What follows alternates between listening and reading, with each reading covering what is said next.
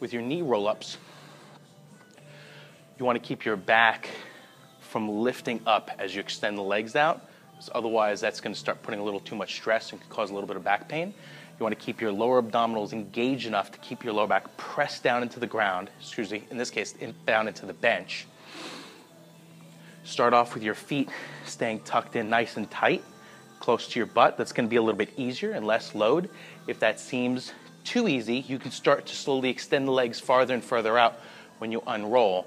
That'll make it harder. But if you ever get to the point where you start feeling it in your lower back, it's a good indication that it's too hard. Your lower abdominals are starting to fatigue.